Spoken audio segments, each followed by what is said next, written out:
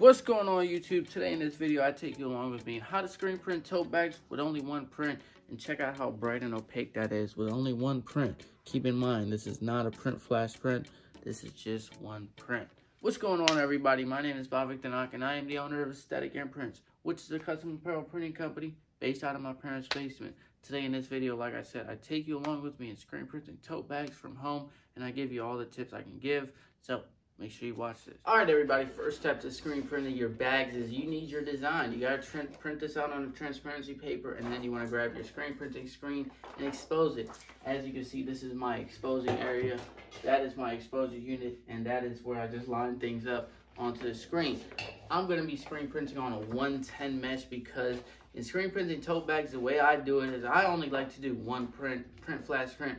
Really doesn't go well, plus the bags don't really fit on the pallets for me, so I just do a print and then it works out perfect like that. So the reason I'm doing a 110 mesh is so it lays down more ink, which makes it more opaque and bright to be able to do the one print.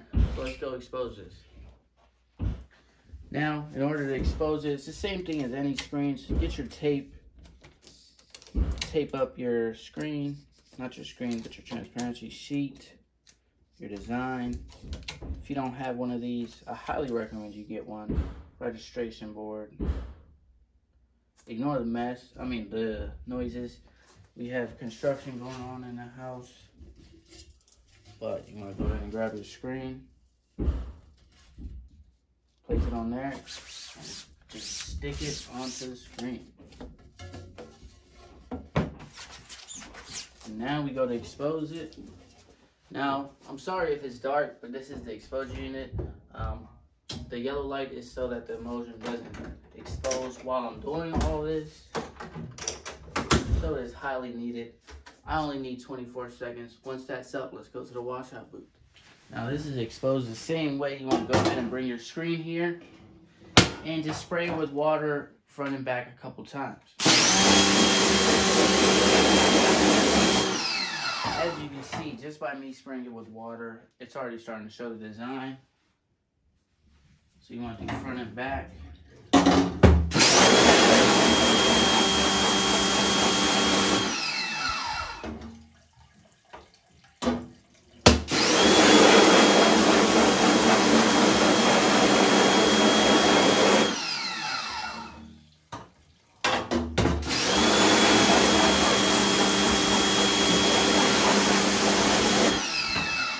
I like to just keep rinsing it with water, not much pressure. What this does is the water starts to battle with the emulsion and weaken it, so then you can come back with a little bit more pressure and rinse out the open areas.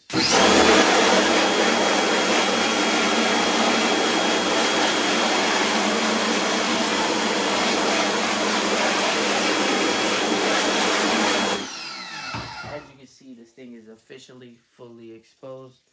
Open areas of the screen are open. Take a quick good look. Everything looks perfect to me.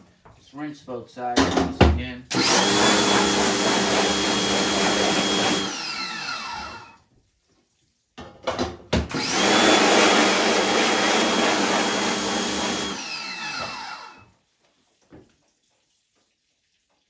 And that looks perfect. Now what I'm gonna do is just put a fan on this, let it dry, and get to printing. Alright, what's going on? The screen is dry. I got it right here. I haven't taped it up or aligned it yet, but you just want to put it onto your press. Same thing as screen printed t-shirts or anything.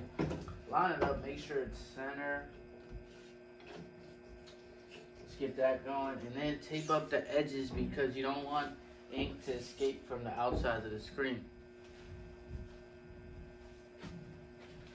Now that we got the screen all taped up and ready to go, you're probably wondering, Bob, what type of ink do I use?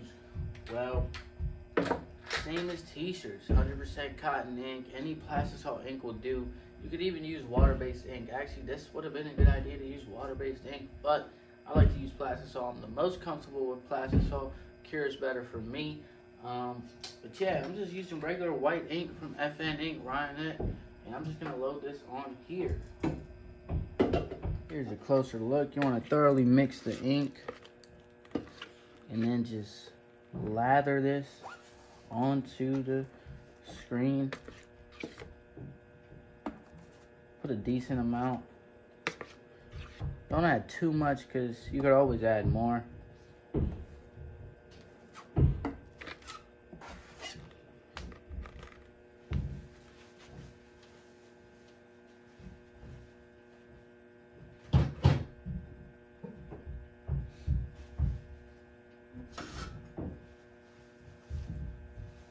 And lastly, you can't forget to add your squeegee. One tip I'm gonna give you is get the aluminum squeegee. It's gonna save your life, especially when you're printing white ink.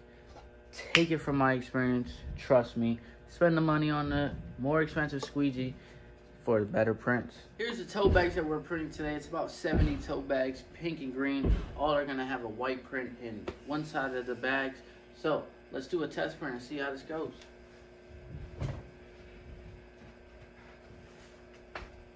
And when I do test prints, I like to use this. A lot of you ladies and gentlemen, I don't mean to say guys, a lot of you ladies and gentlemen ask me what exactly this is. This is just a test Pellon sheet. You can get this from any screen print supply store. Just go to Ryonet, search up test Pellon sheet, and you'll get these. I think it's very cheap to get these too. So I'm gonna put this on here. You just lay it on here, and then you do your print. Come up. Now that we got this laid down, let's do our test print. This is my first print, so let's see how this goes.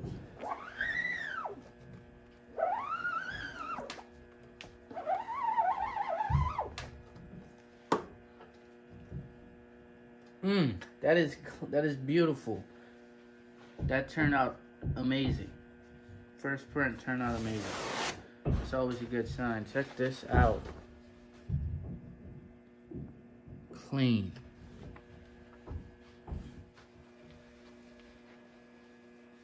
Well, now that that test print turned out amazing, now you're probably wondering how exactly do we print on this bag? Because when I try to put this on, it doesn't even fit. It's too big. So this is where the one print comes in handy, because all you do is just lay it right here and print directly on it, and it'll print smooth. You just have to find the right measurements and stuff. See where this print lands. So this is the lowest it lands, and this is the highest it lands. So you just want it, take it all the way to the edge is what works for me. And that should be a smooth and clean print. Let's see how this turns out. Now, I haven't done tote bags in a while, but this is the method I did last time, and it turned out amazing. And these wrinkles, you just want to make sure that it is flat. So now, just flood it up.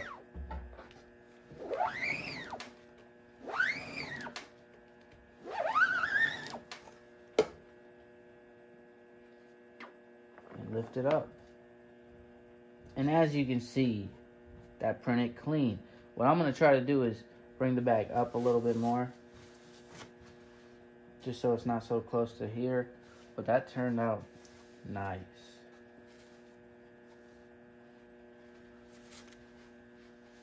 There you have it, ladies and gentlemen. Look at this bag. I mean, this thing looks beautiful.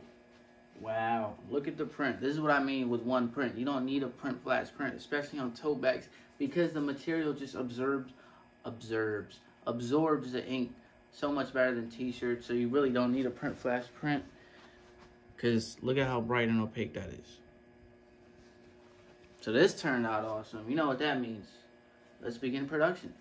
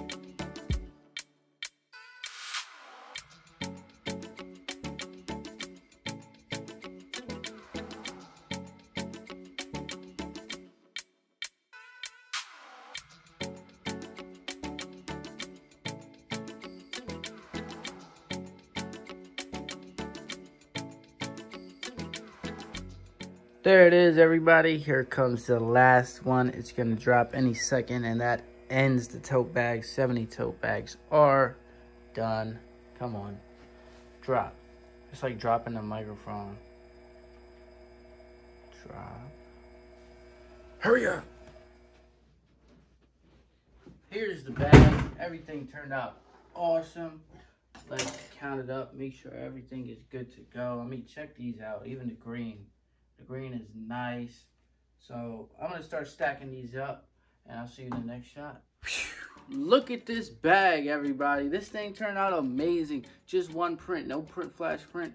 One print. These tote bags turned out amazing. Like always.